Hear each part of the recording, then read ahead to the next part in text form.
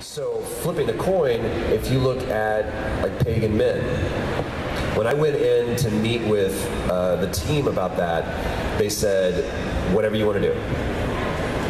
You have free reign to do whatever you want to do. We have an idea what the character is, but we want to see what you come up with.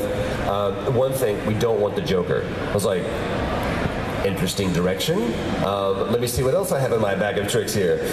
And we did this audition scene that was kind of an offshoot of the crab rangoon scene that you see actually in Far Cry 4, with a little bit of Inglourious Bastards, that whole scene with the milk and everything. Who's seen Inglourious Bastards? You know what I'm talking about? Okay. Christoph Waltz just the entire time.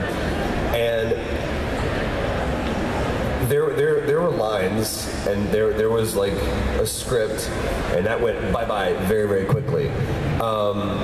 Especially when the assistant, who was like making sure that there was enough coffee and water and everything in the audition room, walked in halfway through the scene. And I just remember I was talking like this, and all of a sudden she walks in. I said, "I'm sorry, who is this? Who is this walking into this room right now? No, don't leave. Sit down." And she's looking at me like, I don't know what to like. Have a seat, please. Just no. Make yourself comfortable. Would you like some coffee that she brought in? It looks very delicious. Now, here's what I'm going to do.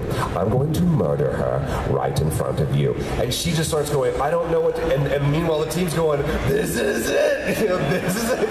Gotta be one. So I'm going to peel your face off and put it on my own. It'll be the most glorious makeover I've ever had. And that, you know, to be able to have that much latitude is what every actor wants. But it's only because I had built some level of trust through other performances that made them go, let them go. If they never heard of me, if I never done anything before and I did that, maybe it works, but otherwise they're like, yeah, we wrote a script. We'd like for you to do that if you don't mind. Do those words sound the same? That it got out of control. I'm sorry, I didn't hear you. What'd you say? It got out of control. Got out of control. I hate when things get out of control. Oh! One fucking job, but you couldn't fucking do that!